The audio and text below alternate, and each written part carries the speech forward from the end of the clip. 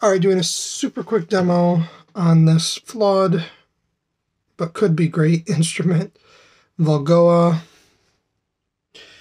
It is, I'll let you hear it, but for the most part, there's a couple bigger problems. One, the frets are lifting on almost the entire neck. So you only get a few good notes, and most of them either are nearly dead or completely dead. And the tuner is actually quite good. They're locking tuners. My lighting's all over the place, but so be it. It's a roasted maple neck, real roasted. It has some high pressure laminate fingerboard. The frets are stainless steel. The trick they do to prevent some of the cheapness where you roll off easy is they have it all the way on the high E side, and then on the E side it's a little bipolar. The inlays on it are like a pearloid, fake pearloid. There is literally almost no rounding over on the fingerboard.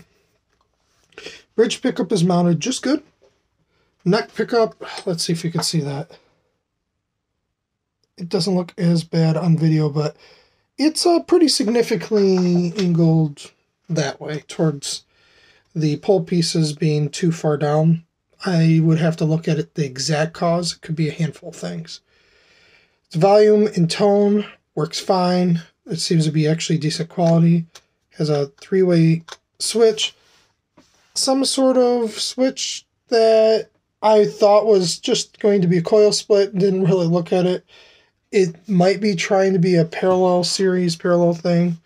But in reality, the pickups sound out of phase almost no matter what I do.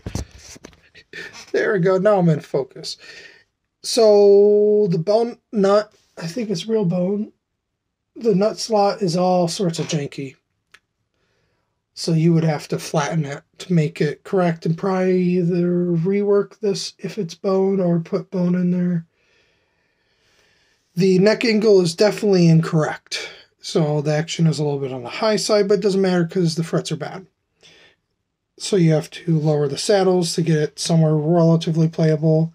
It has real stainless steel saddles, and it could do string through or string through the back. It comes string through the back with 9 through 11s. It's a 42.3 millimeter nut. We're going to be really exact. I mean, it has potential. Humbuckers are not coil split at all. This is like a gainy sound.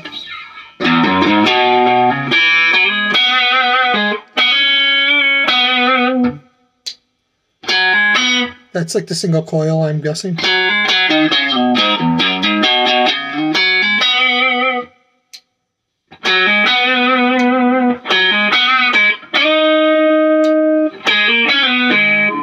Not much difference.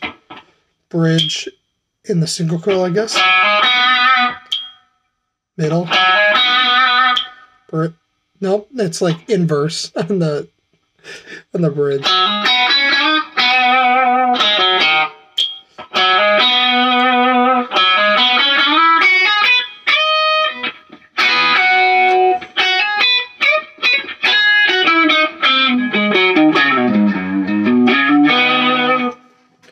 That's what I get for trying to hold something that slides around. The middle pickup, if you really like it. Gosh, it's nasty. Alright, I'm gonna just leave my blues breaker on just to have a little bit of something on there.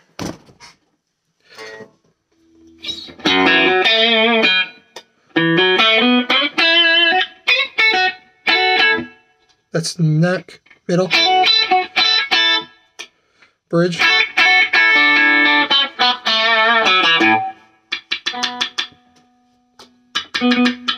As you hear, super microphonic. Normal jack has the wider. I would just pass. Maybe they'll improve it. You could try it. If you can't return it, don't bother. it could be really good. It's actually kind of a nice looking guitar, even though the neck is pretty massive, not fully carved. It's manageable, and you could always just sand it down and put a light oil on it for the price that these come in at. I think it's $230. I'd rather pay $350 and have it done correctly. So there's that. Hopefully it's helpful. The model and all that will be in the description. This is just supposed to really tell you kind of buyer beware. This is what you get, but there's serious problems. You're going to have to, hopefully, because it's high pressure laminate, be able to press the frets in with like super glue or glue it down. And then probably still have to do fret leveling. So it's really not worth it for me, given that there are all sorts of issues that I don't feel like making a brand new guitar out of an existing guitar if I don't have to. All right, hope this helps.